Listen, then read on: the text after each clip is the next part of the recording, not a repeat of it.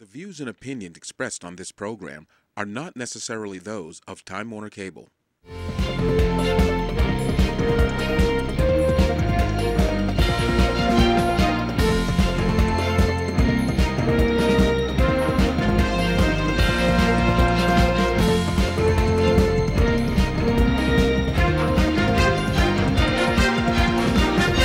Welcome to this month's edition of The Bottom Line. My name is Dana Connors, and I'm pleased to be your host for this program that's brought to you by the Maine State Chamber of Commerce. And as you have come to know, each month we take a look at some of the issues at work in our economy, some that are intended to help, others that may stand in the way of growing the economy. And in keeping with that theme, we'd like to acknowledge that as summer comes to an end and moves into fall, there is a date in the very near future that we all need to be concerned about. Of course, I'm talking about the election day on November the 8th. And for those of us in Maine, there's a lot to think about, a lot to take into account. We're going to be casting our vote for our new president. We have both congressional districts up for selection. We have 186 of our legislators. All of them will be finishing their current two-year term and will be selecting new. But add to that a bond issue for transportation, 5 referendum questions that the voters will need to take into account. Yes, there's a lot to consider, a lot that we need to know before we cast that ballot on November the 8th.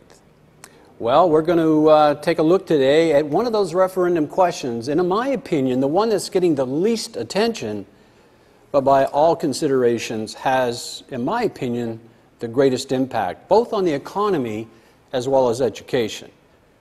It's not well understood. It clearly is not as simple as reading the question that would be before you on that special day.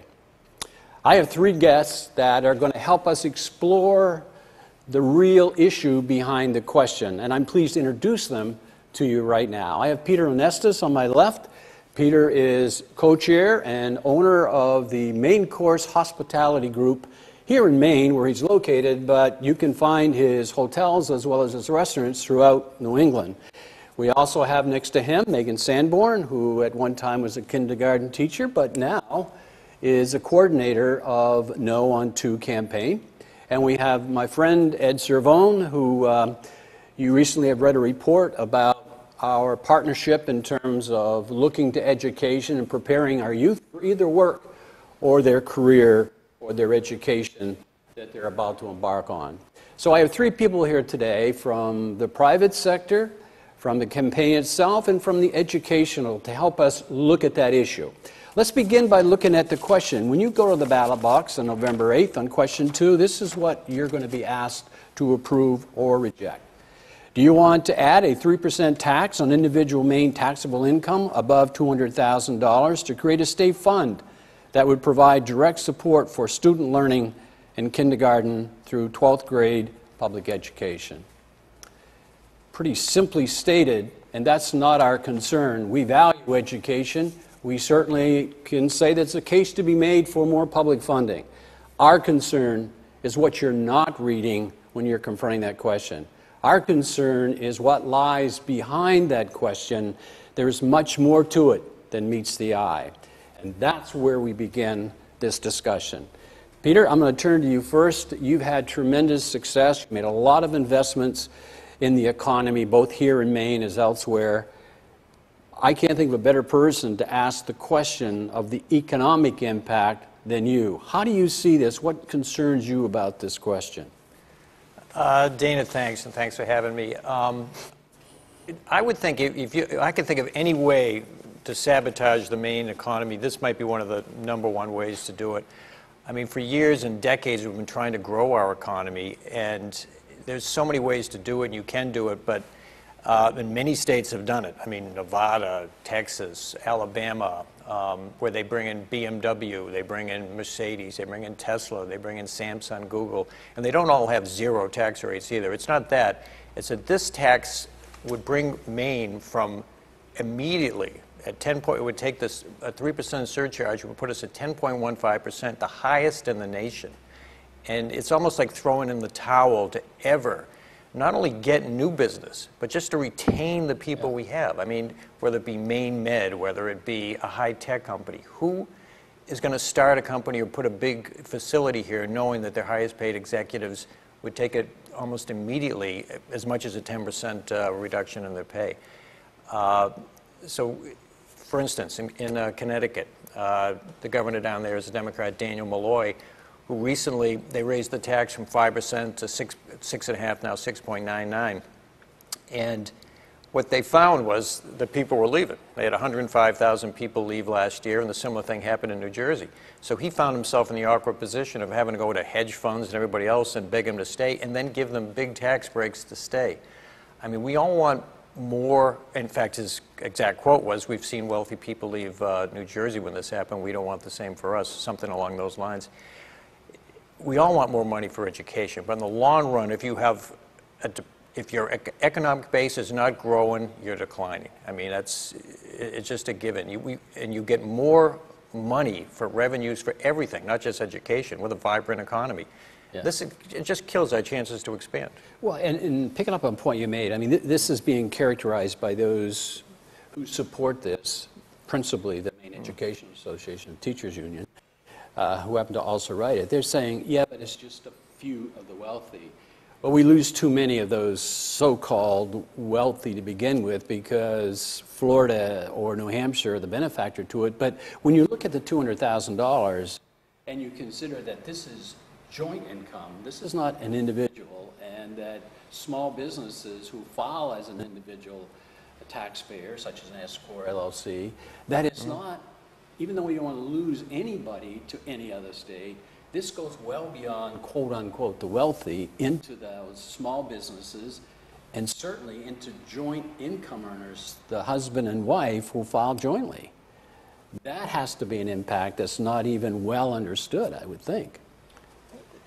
Absolutely. I mean, not only is it just that, I mean, just the fact that a lot of those people will, from all things, from a heating and ventilation company all the way up to the higher earners, it's a lot of the people who create the jobs. I mean, I know that's a worn-out phrase almost, but it's true. And it's in my business. We're in the hotel business. I mean, just an example. I mean, a hotel company far larger than ours that started in Bangor, Maine, has been based in Portsmouth, New Hampshire now for years. And why do we do that? I mean, why would we want to have people leave our state, or why do we want to make it more difficult to retain the highest earners? And I'm not saying it's got to be zero taxes, but to go to the highest taxes in the country, we're putting a big weight on our shoulders. Well, I like your term, not that I like it, but it tells a story that you kind of feel like you're throwing in the towel, saying that it really doesn't matter, when we know it really does matter. Megan, there is a tax implication, economic implication, but even on the educational front, there are concerns that we all share. Can you speak to what this question supposes something, but in reality does something quite else? Can you speak to that? Sure. As a former teacher, I see a lot of concerns with this. The proponent's argument is based on the foundation that zip codes don't matter, when in fact they do matter. My hometown of Wayne, Maine is among the 40% of communities that receive zero additional funding from this. There are 84 school districts that receive $0 if this passes. That's a big number, and it creates a lot of unfair distribution that there already is. So it throws more money at a problem that already stands. The other problem is that behind the legislation, and if you look at it, the money can't be used for infrastructure, technology, or other classroom essentials. It's solely to be used for salaries of teachers and school personnel. That's interesting because in discussions with them, they point to the fact that this helps with technology, classrooms, building repairs, when their own publicity speaks to the fact that money derived from this question is required to be used for direct personnel costs, which are salaries by any other description. Right. And that's what you're saying in this instance. Yeah? Right. Yeah. Ed, your organization establishes education as the highest priority, if you will. You bring together administrators at the school level, even teachers with the business community, and you plan to work towards the most productive education system possible to serve the economy, and yet you took a no position on this issue. Yeah, education is the most important investment we can make, and there certainly is need and a need to fund an education system effectively, efficiently, and adequately. We take a look at this starting from the kid, though, first. And what we're looking at is in Maine, we graduate 86, 87, 88% of our high schoolers, but only half of them can read or do math at grade level. And God forbid you be a poor kid because you're only reading, 30% of those kids are only leaving high school ready to go. And so when we look at this question, we don't see how this money is going to address that and how just lumping it into the system blindly is going to help any of those kids who are falling behind, who need our help, and who are, quite frankly, our future. And we can't afford to let any person behind in this economy. We just don't have that many people. So we don't see this as a good investment. At the same time, I'm going to start this, realize that we've got a break in about a minute or so, and to continue, I'm going to stay with you, Ed, and that is your organization is working to try to address the funding situation, and I know that because you've asked for our participation, which we gladly appreciate being asked. What is occurring at this time? Not that it's a simple issue. I mean, the formula, distribution formula is part of it, but can you tell us, the audience, what your plans are, how you expect to approach this, and where some of your thoughts are? Sure. I think one broad approach we're taking first, and I think it's important for the taxpayer, is the public education system isn't limited to K through 12. The public education system in this state starts at pre-K, and we have two exceptional higher ed systems as well that public tax dollars go into. And that's for very good reasons. We want to give Maine people opportunity to succeed, reach their full potential, and be contributing members of this economy in our communities. So we have already this Blue Ribbon Commission that does have higher ed, K-12 folks on it. I think it got off to a rocky start. I think a better approach would be to look at that, reset it, and say, you know what? It is time to relook at how we're investing our dollars from birth through adulthood for the benefit of Maine people, and give that commission amount of time to get to the answers that people need to hear, and have that debated where it should be debated, within a legislative setting where everyone has an opportunity to weigh in, to give their opinion, to present the facts, as opposed to a yes or no messaging campaign. Based on 20-second ads. Exactly. Let's hold that thought. We're going to be right back after this message. Please stay tuned. Welcome back. My name is Dana Connors, and I appreciate you staying with us through the break as we continue to look at the implications behind question 2, reinforcing the point that it's not as simple as it may appear before you when you go to vote. I have 3 special guests: Ed Cervone from Educate Maine, Megan Sanborn, who is part of the coalition, and Peter Nastas, a businessman who's made many contributions here in the state. And together we're talking, trying to inform all of you about what we believe you need to know when that vote is cast. Ed, I want to continue with you for just a moment longer. When we left the discussion, you were talking about your position as Educate Maine, the importance to education, but also the implication of what's being worked on right now, looking at the formula, the Blue Ribbon Commission and so forth. And the formula has been recognized by many as pretty outstanding. That's not to say it shouldn't be improved. And I think that's where we are today, recognizing that it has some value, but it doesn't answer all of the needs of the state. Can you speak to that? Yeah, I mean, I think what the Blue Ribbon Commission is doing now is long overdue, is taking a look at this, looking at our needs, at the changing economy, the changing world, and is this formula doing all it can do for our kids? And that's really what the bottom line is, student achievement.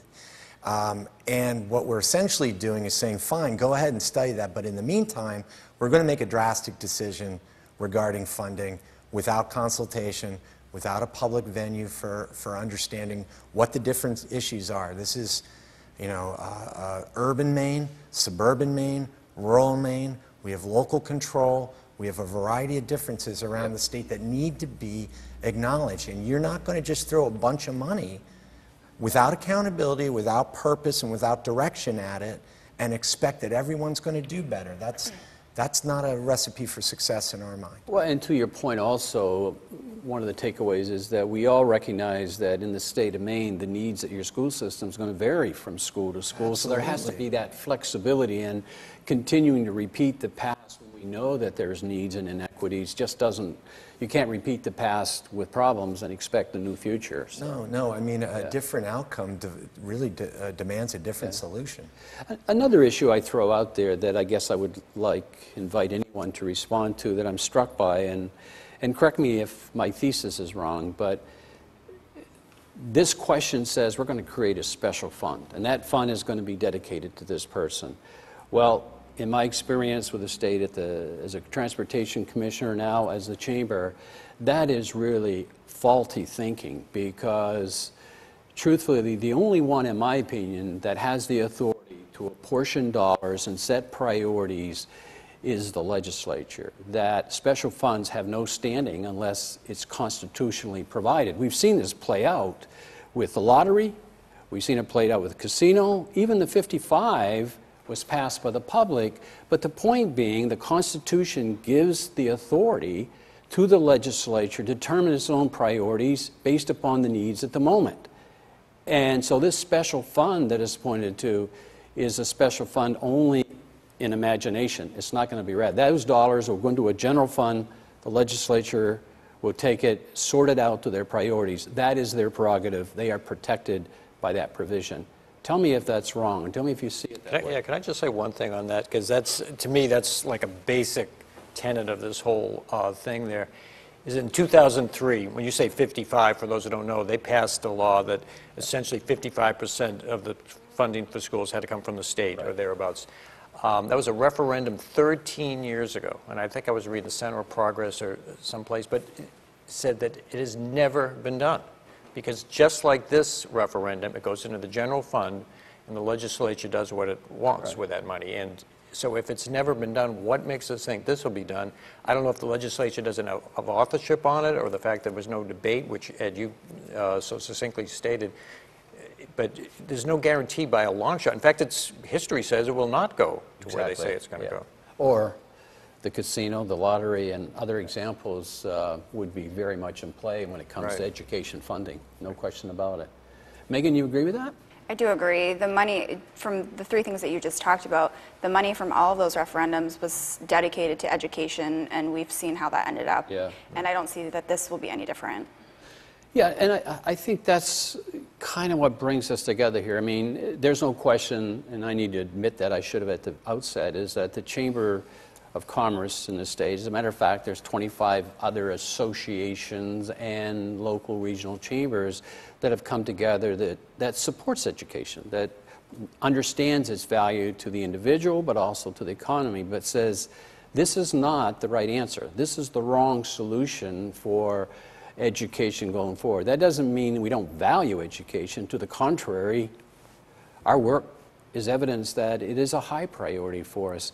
So I got to be sure that the public understands that our purpose today is not to throw cold water on education, is simply to say that this proposal that was brought forward by the Teachers Union, by MEA, who wrote it, and now is the real outspoken proponent of it, is simply out there doing something that they believe may be right, but we're saying it's not the full story. There's a lot that needs to be told that the question isn't bringing forward.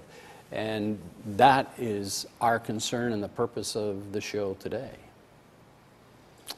Yeah, no, I agree. I mean, just some real short list of needs that the Chamber and us agree on is early childhood education is really important for the return on investment and success of the whole system.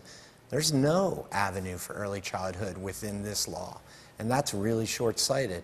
We're looking at kids who have needs during the summer, after school, from low-income families. We got different schools who have trouble attracting teachers.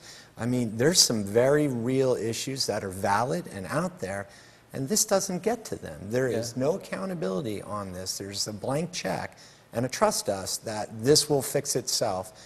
We would rather engage positively with educators who are at the core of this. They're seeing what's happening, what the need is.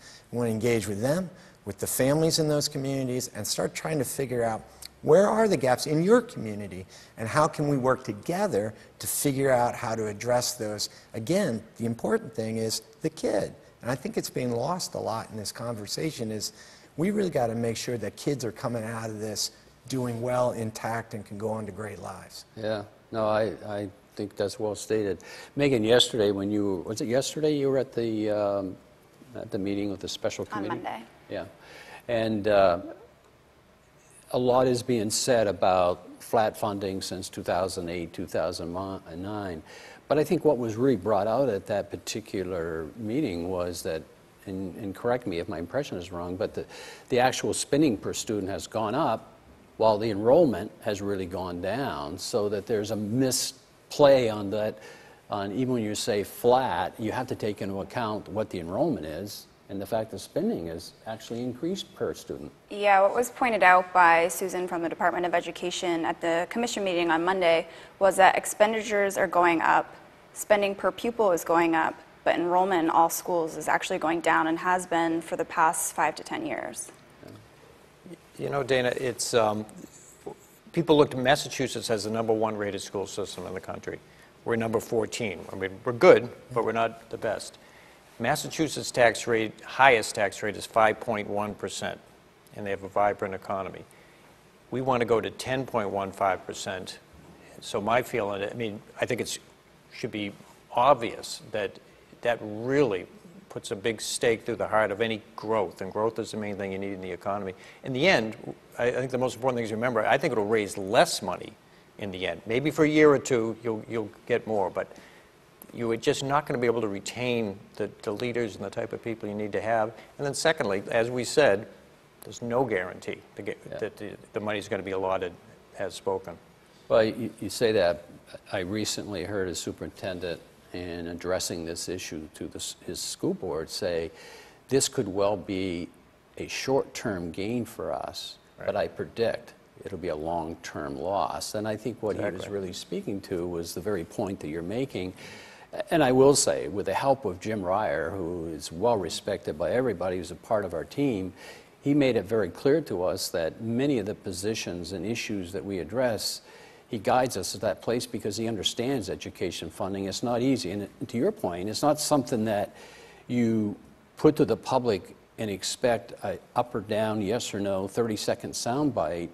I can remember vividly, not that long ago, standing with the MEA and others saying it was on Tabor, which was an attempt to control spending. And we were standing at a press conference more than once together, side by side, saying tax reform is an issue that you should never decide in a referendum. It needs that discussion, that debate, that thorough understanding. That's the same as education. Those two are so alike. They are not to be resolved with a yes or no. There's too much at stake to do it that way. With that, we're going to wrap up this section. Believe it or not, it went that fast, and we're going to be right back with my closing comments right after this. Thank you for being with us today. This has been an important presentation to you from our point of view. I'm reminded as I reflect on what our guests have shared with us here today that those words and the wisdom of the late Paul Harvey when he said, you know, you need to understand the rest of the story. Well, in the eyes of MEA and those who wrote it, the Teachers Union, they would say that question 2 is very simple and very straightforward. But the truth is, it's anything but simple and straightforward. When you think of the impact that it brings to our economy and to our education, you can't help but be concerned as we are today. The question doesn't tell the full story, and that's what we've brought to you in this last half hour. You see, they talk only about the wealthy, that they can afford as their fair share to pay, but the truth is, the real wealthy, if this is presented, we cannot afford to lose any more of them. They contribute to our economy in many different ways. But the truth is, $200,000 does not represent the true wealthy, because please understand that this $200,000 represents joint tax returns. The two spouses that pay their taxes will be affected by this. But then maybe it's your 401k that you're depending on when you withdraw it. That is affected too. But 60% of those affected come from the small business, the people that provide us jobs and help our economy grow. They are your family-owned businesses, your S-Corps, your LLC. Now, this issue does hurt the economy. It hurts those who want to come to our state to invest. It hurts those who we need in our state, and professionals like medical doctors, technicians, you name it. We need those people. They're part of our future. We need them today. We can't afford to lose them. And when it comes to education, they say zip codes don't matter. We agree zip codes shouldn't matter. But in this proposal, they do matter. Because you see, as Megan pointed out, 85 communities get $0.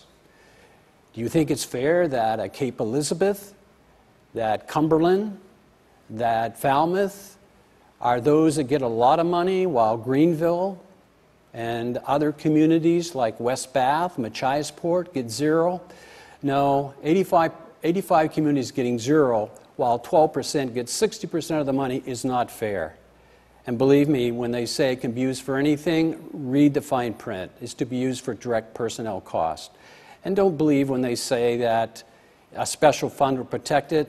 This money goes to the general fund to be used as the legislature sees fit. That has been historically the case with lottery, with casino, and with other sources just like this.